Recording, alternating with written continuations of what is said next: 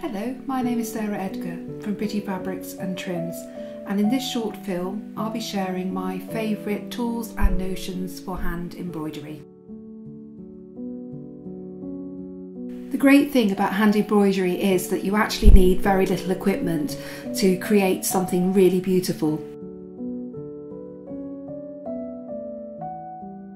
What you will need are some embroidery needles, embroidery thread, embroidery hoops, and a pair of hand embroidery scissors.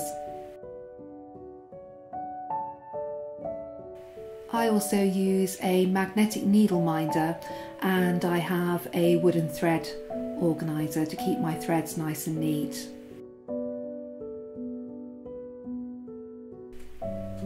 So let's talk about your needle and thread. You're going to need some specific embroidery needles and also some stranded cotton. Now, stranded embroidery cotton is made up of 6 separate strands of thread, and how many you use will determine how thick the line of stitching is that you create. So from the 6 strands of thread, I generally use 2 strands separated from the main floss. So what I like to do is to sort of flatten the strand of thread, and then you can see the 6 strands.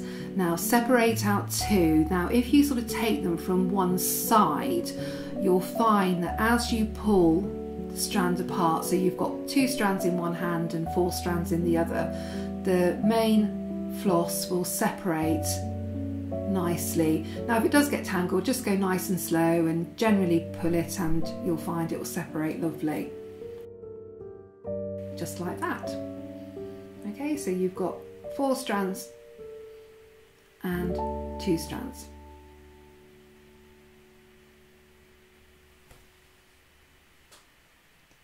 And that's what you're going to use in your embroidery needle.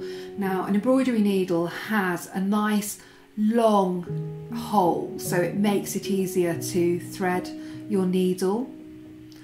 Occasionally I also like to use an Oriful 12 weight thread. This is what I've used in our most recent Happy Stitches Journal Volume 3, and if I'm using that, I use one of my big stitch needles, which is just slightly bigger than the hand embroidery ones. And just a little tip for you: when you're threading your needle, if you thread it directly as the end that you've pulled from the spool of thread, it will thread so much easier.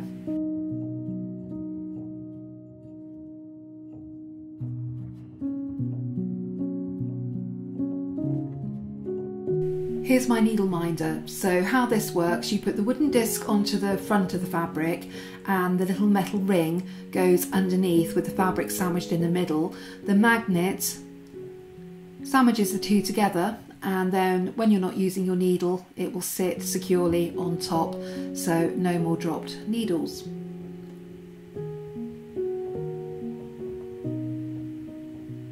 My lovely thread organiser just keeps my threads nice and orderly whilst I'm working on my piece.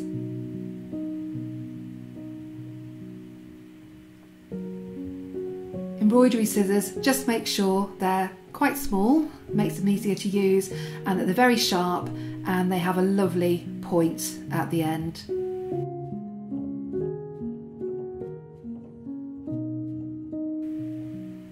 An essential tool is your wooden embroidery hoop. They come in a multitude of sizes, but my go-tos are a 7-inch and a 5-inch, and occasionally I use a little dinky 4-inch hoop too. As you can see, they're a 2-piece item, and you have the inside, which is like a fixed wooden circle, and then you have the outer frame, which is secured tightly with the screw at the top. The inside hoop, you can see here, is wrapped, or I've actually wrapped it in a cotton tape. The reason being that it helps prevent the fabric from bruising when it's in the hoop. And little tip, never leave your fabric in your hoop, always take it out and leave it flat when you're not working on it. So to simply cover the hoop, you'll just need to remove the inside circle, and then add some glue around the sort of edges on all sides, and then you use some cotton ribbon, cotton tape, something that you have to hand, and wrap it around, add more glue, add more tape, and keep going until you've completely covered the hoop. Leave it to dry, and then you're all set to go.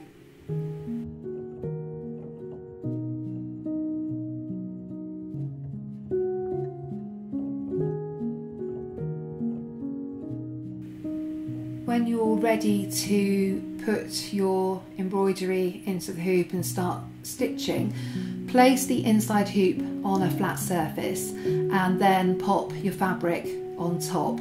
Make sure it's nice and pressed, and you want the grain of the fabric to be horizontal and vertical. What you don't want to do is it to go in at a sort of skew whiff angle or obscure the fabric.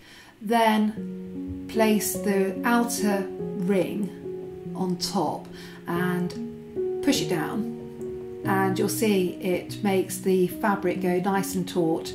Nan always said it should be like the skin on a drum.